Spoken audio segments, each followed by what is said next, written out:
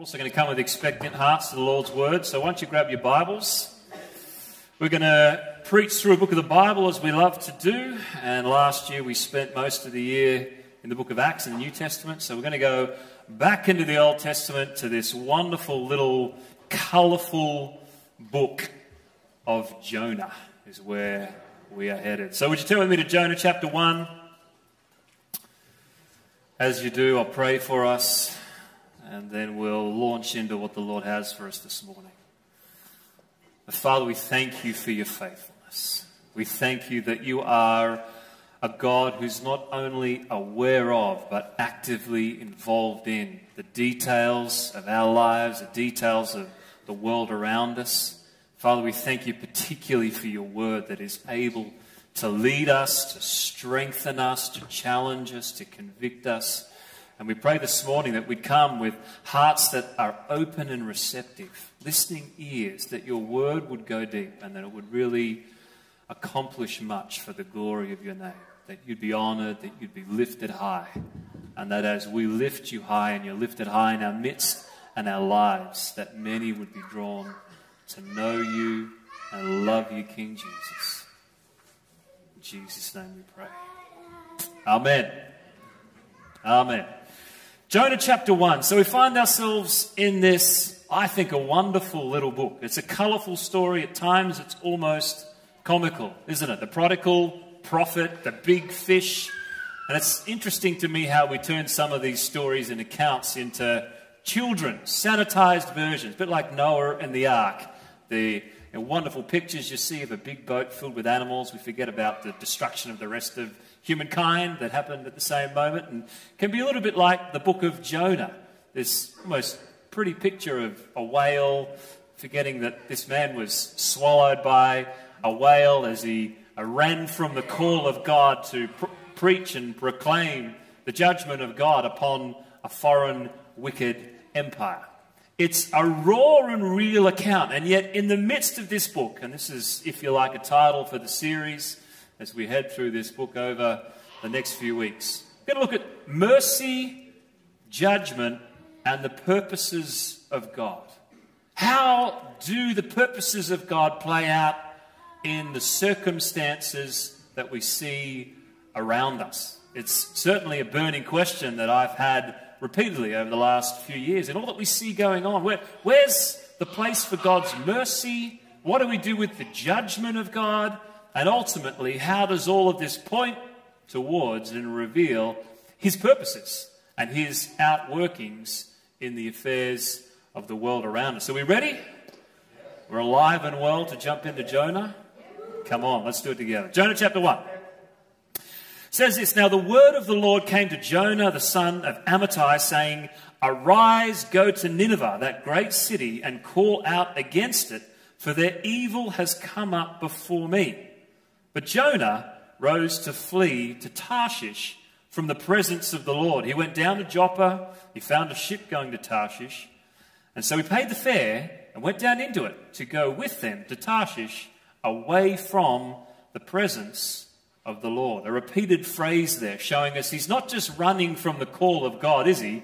He's running from the very presence of the Lord. Have you ever felt like that? Like, I'm just going to get away as far as I can. In fact, the very next scene we find him curled up in the bottom, the bowels of the boat in the midst of the ocean, as far as he could possibly get away, not only from this call that he didn't want to fulfill, but from any semblance. It almost reminds me of those, I don't know if any of your children are like this, but we've had a few at different stages where they've done something really naughty and they think, if I close my eyes, nobody will see me. You had that thing? Like, did you do that?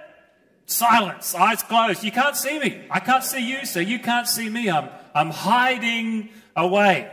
That's a little bit like where we find Jonah. Now, we're actually going to pause there in the text this morning. You're probably thinking this is going to be a never-ending series, but I promise we will pick up the pace in future weeks. But what I want to do is kind of lay the foundation of what we're seeing here, a bit of the history that'll give us a platform to launch into the text and the rest of this account as we move forward.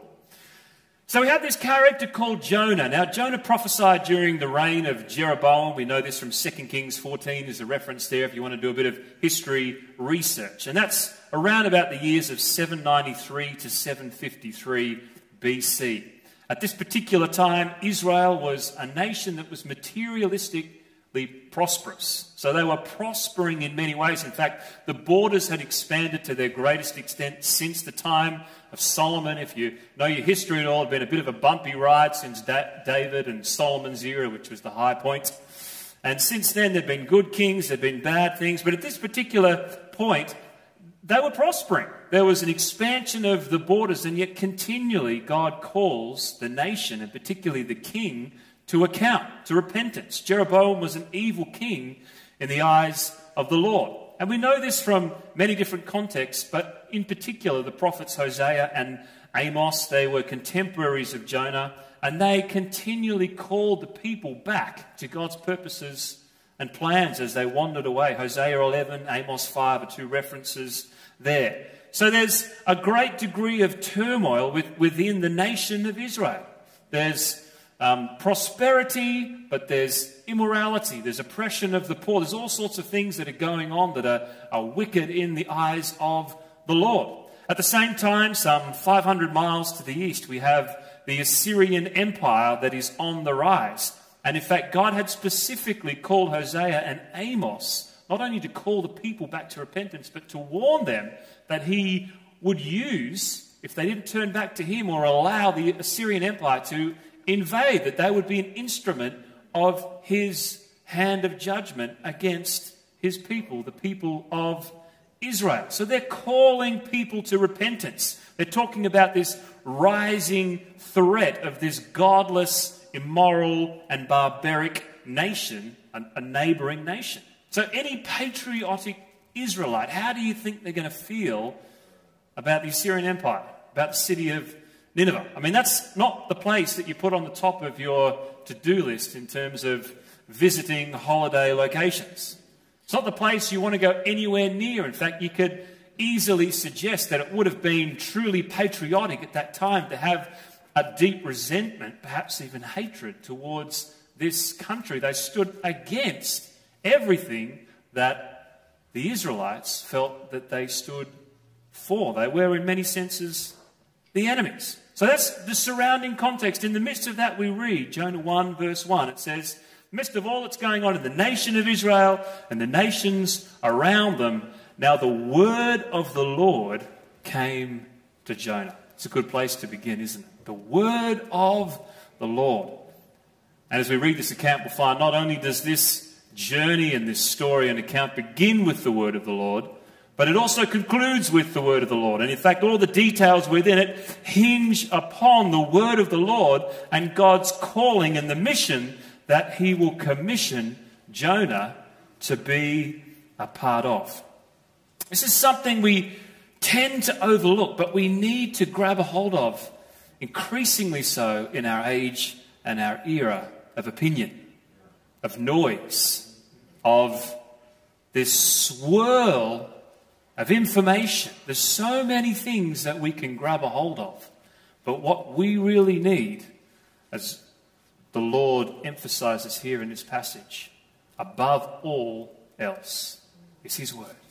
We need to grab a hold of the word. What is the word of the Lord for us? What is the Lord saying to me personally, to my family, to our church? What is the word of the Lord for us in this season? And we see that God calls people at a young age. If you read a book that I love to read, talking about Old Testament prophetic books, the book of Daniel.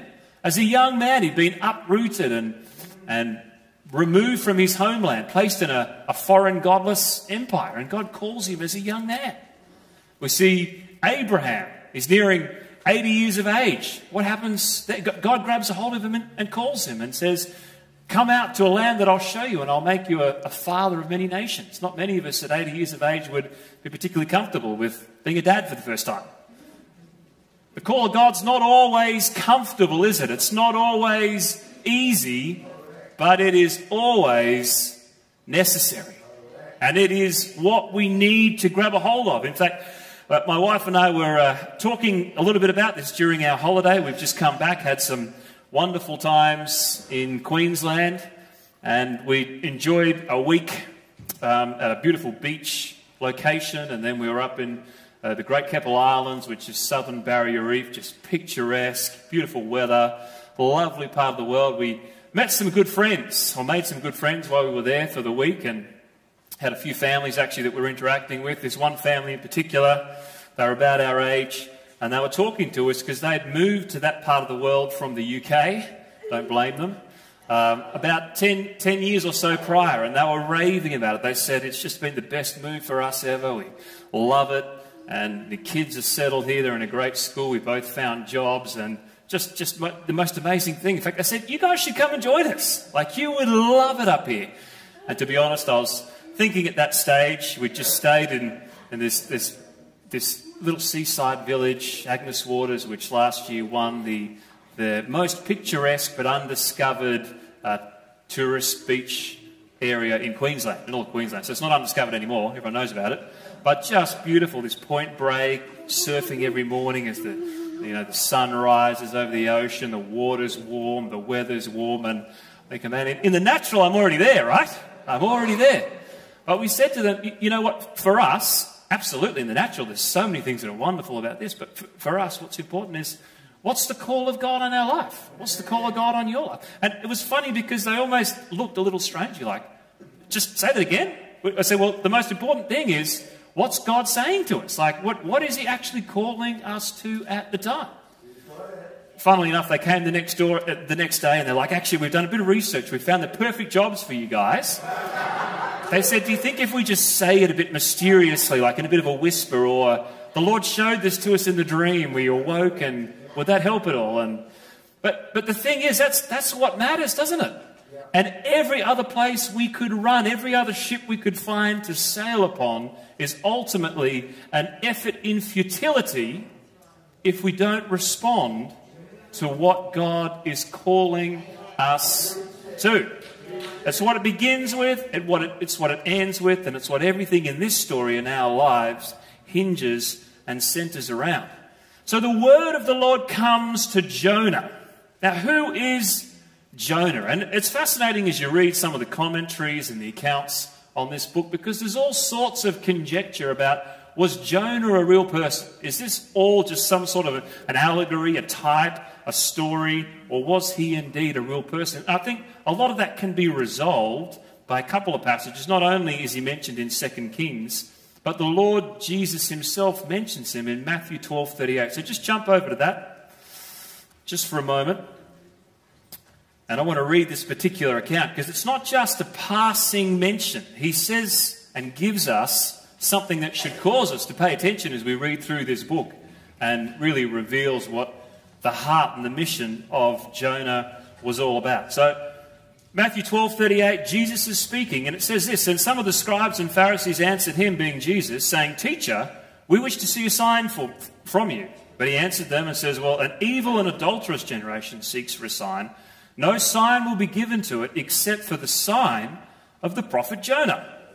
For just as Jonah was 3 days and 3 nights in the belly of the great fish, so will the Son of Man be 3 days and 3 nights in the heart of the earth.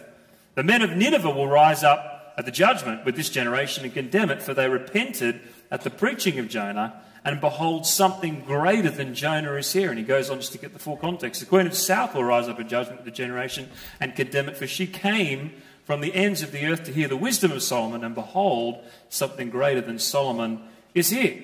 So 2 interesting realities that I think are important for us as we launch into this book. Number one, it seems very clear that Jesus refers to Jonah as a real person who spent a real 3 nights, as Jesus did, or as an image of Christ. Jonah was in the belly of a whale, and he accomplished a real mission, calling people to repentance, as Jesus himself would accomplish a real mission in calling the Gentiles to repentance and to faith that's found in his name. So, as the saying goes, if you have no issue with the words of Christ, then you have no issue with the reality that Jonah was a real person. if you have issues with the words of Christ, then you have far bigger issues than whether Jonah was a real man or not. So it shows us that Jesus gives great weight to Jonah and his mission. In fact, there's only 4 of the Old Testament prophets that he mentions and quotes from in his ministry. The others being Isaiah, Daniel, and Zechariah. The second thing is that it shows us very clearly that Jonah is held up as a type of Christ. It's not just a colourful story, it is that, but there is an element, an aspect to this that should proclaim and point us towards who Jesus is and what Jesus came to accomplish. And we're going to see that and unpack that a little as we go through. So we've seen the word of the Lord. It came to Jonah, and this is what the word said. Arise, go to Nineveh, that great city, and call out against it, for their evil has come up before me.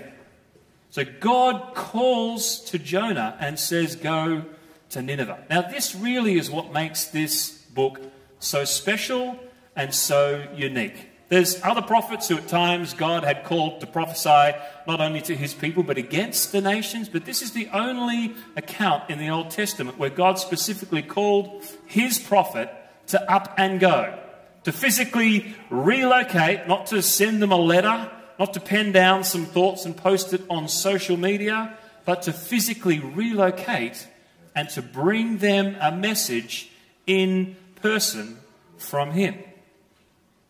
And so there's a couple of things here in order for us to really, as I've said, build a foundation that we can work with in future weeks that I think are wonderful about this book and will set us up for where we need to go. Number one is simply this. We see in the midst of this picture, in the midst of God calling Jonah, in the midst of him being aware, not only aware, but sending a prophet to preach to Nineveh, we see, and I'll unpack it, first and foremost, a God who cares. We see a God who cares. Let me explain what I mean there. You see, one of the questions that I think we wrestle through, not only as we read through the scriptures, but in our own day and time, is how does God approach the wickedness that's all about us? How does it? What is it that he thinks as he looks down and he sees some of the things that happen all around us? Is he removed? Is he unmoved by the wickedness? Is he kind of like, well, I've set it up and, it's over to you guys now. We'll just see what you can do with it. See, there's this wonderful picture here for us to grab, as we see all the way through Scripture, of a God who cares and a God who moves. Now, remember this as I make the point. Don't forget that Jonah was sent not just to proclaim judgment. That wasn't the heart of Christ's mission, to send Jonah to say, well, I just want you to set them up for a fall. I want you to proclaim that I'm against them and judgment's coming, and as he did and he was hoping for, then sit back on the mountain and just watch my wrath being poured out upon him. But the whole purpose of his mission was to send Jonah to preach to them so that they might repent and so that he might show mercy. And I'm getting ahead of myself, but that's exactly what Jonah's complaint is to the Lord. He says, see, I told you this was going to happen.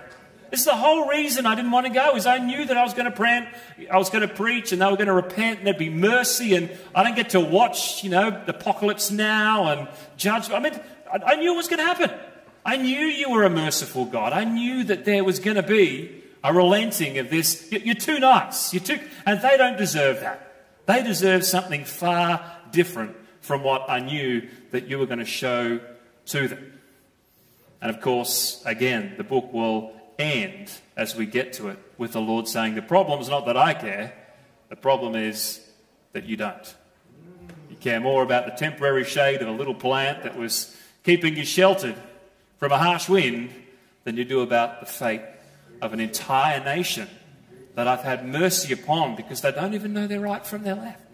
I've had compassion and mercy and a love for these people because they're hopelessly and helplessly lost.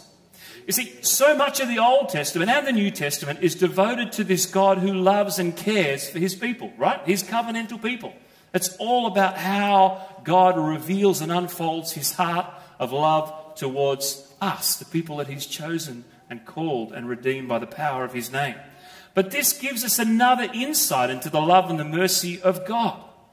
because he shows mercy and compassion in this story and account as he calls Jonah to go, not on his people, his covenant people, but on a godless, wicked empire. And let me ask you this question. What was it that attracted God to Nineveh? Does it say in here, they've arisen before me because, well, they're bad, but they're making some efforts to clean themselves up? I mean, there's a few things that I've seen that kind of warrant them and make them worthy of my attention. Doesn't say that at all, does it? Does it say, well, they're really evil, well, they seem evil, but really at the base of, if you peel back the layers, there's something good and worthy, there's something that I've seen in them beyond the surface that makes them worthy of my attention and affection. In fact, the exact opposite is true. What attracted God to them was not that they were less bad, but was that he is a God who picks the worst and loves nothing more than for his strength to be made perfect in the midst of our weakness. Did they deserve his mercy? No. And that's the point that God will make to Jonah, and neither did you. And yet that's who I am, and that's what I extend, is mercy when it is least deserved. The wonderful reality about this for us too, just think about this, is that there is nothing. There's nothing in our lives, there's nothing in the world that we see around us as confusing, as complicated, as heart-wrenchingly disappointing as we see with wars and oppression and injustice. There is nothing that is beyond his realm and reach to rescue, to redeem, to reconcile. And that's what he's all about. That's the heart of his kingdom. It's not to come down to the strong, is it? Give them a tick and a pat on the box. You guys are doing well and keep doing what you're doing, and the rest, you're just worthy of judgment. And this is a gospel and a Bible that proclaims the God of glory, the God of heavens, who comes down to get dirty in the dust with the least of the least, to love them and to lift them out of the ashes. So there's nothing beyond his mercy. He is the God who calls us, who cares. And the second part of it is for us this morning, he is the God who calls. Not only does he care, but he calls us as his people to care about what moves his heart. Think about this. He could have selected any method if he was really moved by Nineveh, if he really wanted to pour out his mercy. I mean, there could have been any other method and model, couldn't there? Could have given them dreams and visions. He could have sent a talking donkey. He could have written something in the heavens and this. I mean, there's many other methods. And yet this is what he does. Is he says, I'm going to raise up Jonah. I'm going to call someone who definitely doesn't want to do that. I'm going to do a work in his heart so that not only can I show that I'm a God who cares, but that I'm a God who calls those who would follow me to care about the things that are on my heart. And so the story becomes not just about what God's going to do in the nation, but what God is going to do in the heart of his prophet. And I pray in our hearts what he wants to do in us so that he can accomplish all that he desires to do through us. In the same way that he's not removed and unmoved, he calls us as a people not to be passive, not to be relegating our responsibility, but purposefully called in to his heartbeat. This is where I want to kind of land and finish, and as I said, set the scene for coming weeks.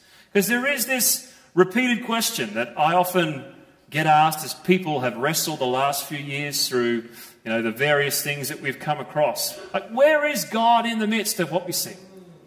Where is God? And I think as we see where he is, then it does inspire us and it propels us forward into being a part of where he is. How do we find what it is that he's doing and accomplishing in the world around us? See, is he a God? I've been asked this question. Is he a God who doesn't care? Like, has he just kind of said, well, it's 2,000 years later now, and it's kind of far enough gone that you should know better, and I'm just going to take a back seat. I'm not really interested in kind of getting involved in the affairs of humanity anymore. I'm just going to let things run. Is he a God who doesn't care? Is he unwilling? Or the other side of the same coin, that's another common question, is this all the judgment of God?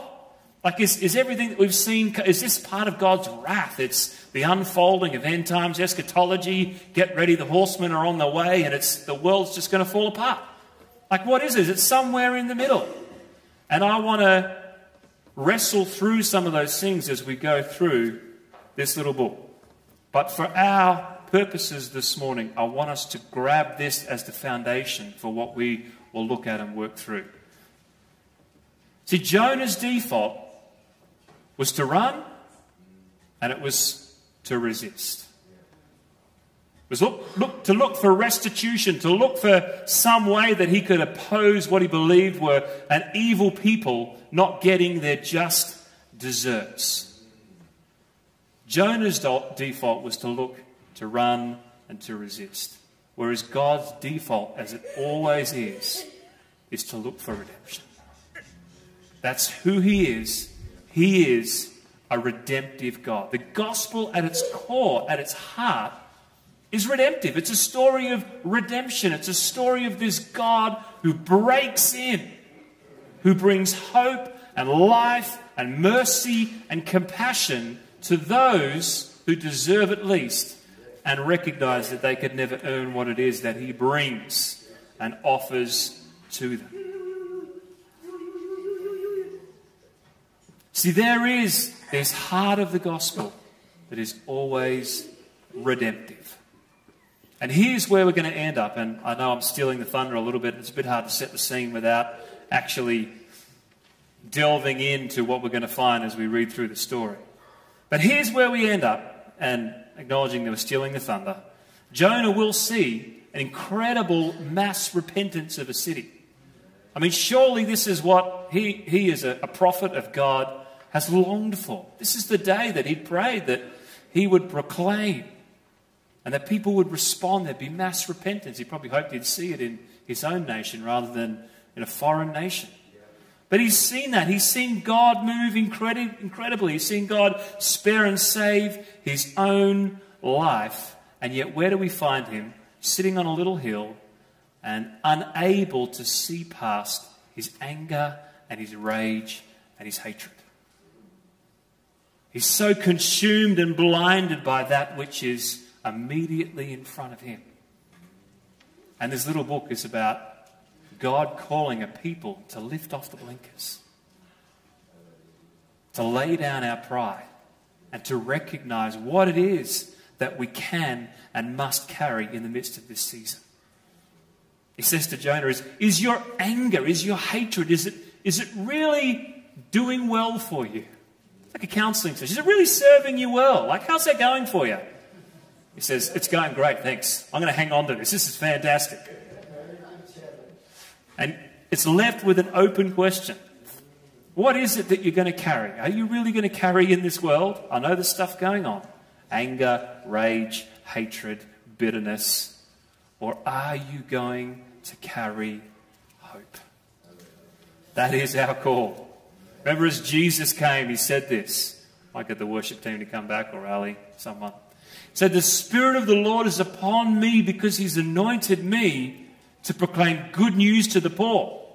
He sent me to proclaim liberty to captives and recovering of sight to the blind, to set those who are at liberty, set free those who are at liberty, release the oppressed, and to proclaim the year of the Lord's favour. You know what you don't find in there? There's no bitterness, there's no hopelessness, there's no hate. There's just glorious, undeniable, unstoppable, unquenchable hope.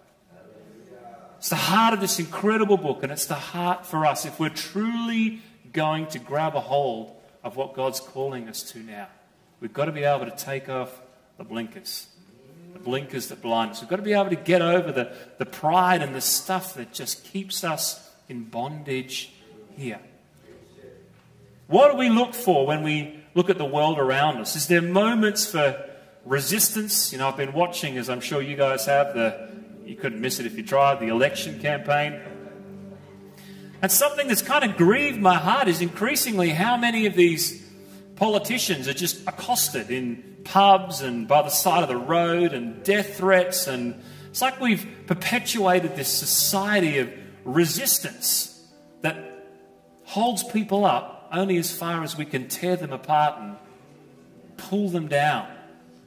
When have you ever seen someone come up to the Prime Minister or a Member of Parliament, regardless of whether you agree with all of those views, and, get in their face and grab a hold of them and say, you know what, it's been a really tough couple of years. Like, you've navigated the country through pandemics, and I don't agree with all your policies, but I just want to say thank you.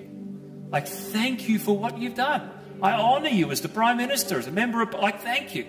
I appreciate you. I want you to know that I'm praying for you.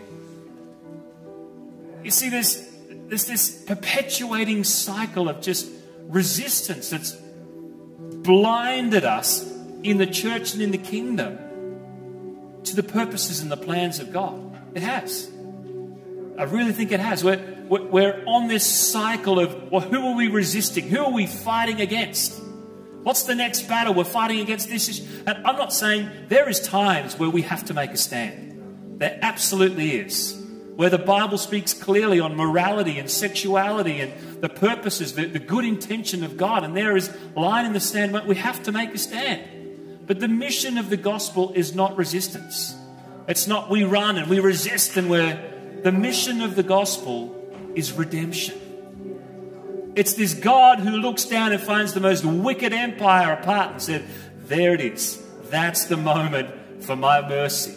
That's the moment for my redemption. That's the moment for my rescue and reconciliation. And so as we look at the world, particularly as we look at people who don't hold our views, people who hold anything but a biblical worldview, what's our first response? Here's a moment to justify my position.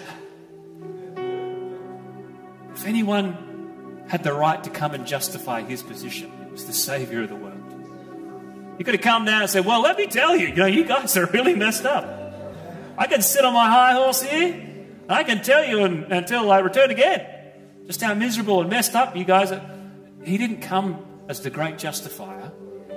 He came as the great Saviour. And he was the God. I was just in my personal time over Easter, there's a little film clip that I was watching that had some of the images of the Passion. You know that movie, Mel Gibson. I can only handle it in small doses. I can, it just so impacting, but in a good way. And was music played to some of these scenes, and then the scene of Christ in the midst of his humiliation, and he's being whipped and beaten, and he looks out, and of course in the movie he looks at some of these people that have so badly wronged him, the very ones that have spat in his face, and he says, Father, forgive them. Man, what kind of a Saviour is that? What kind of a gospel is that? Let me tell you, that's the gospel that we need to rediscover. That's the mercy that we need to grab a hold of. That's what the world needs to hear and to know and to experience and encounter in our lives. We pray. So, Father, we just thank you for your grace. We thank you for your mercy. We thank you that you never give up on us. And Lord, I pray that even in this moment, as we bring this time to a conclusion, as we reflect, I pray against this wonderful God who redeems. Lord, we ask you through the power of the Spirit, of your Spirit, would you examine our hearts? Lord, that where there is hardened hearts, where there's some of us, put myself in here, who love to be up on our high horses, pontification, justification, resistance, even at times running in rebellion because of our own pride and our own need to be right. Father, we look around us, and I tell you, my heart is so moved by the urgent need. The urgent need practically, yes, but more than anything, the lostness. Lord, as you looked at Nineveh and you said, have mercy on it because they don't know their right from the left. Father, what a society. We don't seem to know the up from the down. Not even sure what the right way up is anymore. But Lord, we thank you that you're not removed and distant from the issues that are all around us. Lord, that you care and that you're calling us to care. And I pray that this would be a moment, a few weeks series as we read through this account of Jonah, of you really doing a work in our heart. That you would recalibrate our hearts, our vision, our perspective, until they beat with your burning passion and desire. Until we see things the way you see things. Until the world can see the glory of your grace revealed in our hearts and our lives. I ask that in your wonderful name, King Jesus. King Jesus.